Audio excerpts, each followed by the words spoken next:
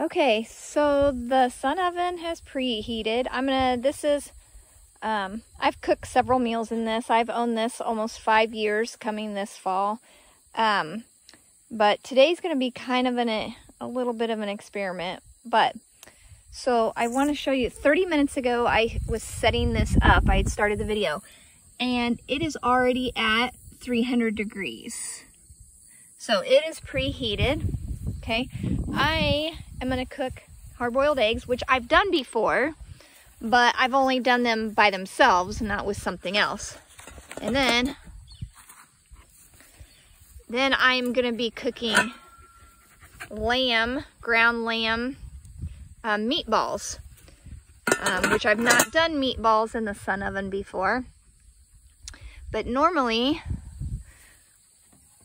the sun oven, so I'm going to turn these knobs, open up. When you open it up, you do lose a little bit of heat. But anyway, so normally I just put food on the rack here. So I'm going to put this right here, like so. Okay, and I turned this lid upside down so that I would have room for the eggs, because I didn't think I'd have, ouch, that's hot. I didn't have room for the eggs here, so I'm going to put them on top here. This is my experiment. I have cooked eggs by themselves. I've cooked meals in the double stacked, because I have meatballs here and meatballs in here, because I didn't have room. I had more meatballs than I did just for one container. So I've done the double stack, which this pan set comes with the sun oven, but I've never cooked like eggs with something else like this because I didn't have room.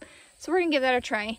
So I'm gonna leave those in there probably for an hour or so. I will have to come back out here and realign the sun oven.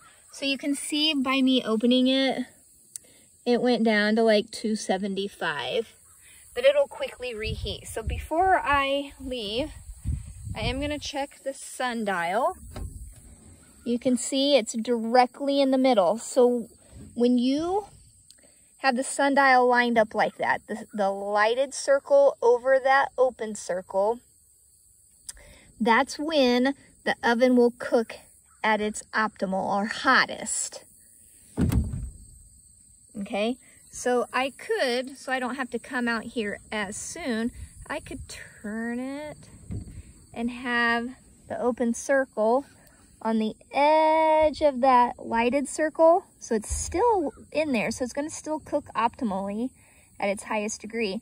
But then I don't have to come out here as soon, and I can let it go for like, say, 30-45 minutes, and by the time I come back out here, then that open circle will be on this edge of the lighted circle.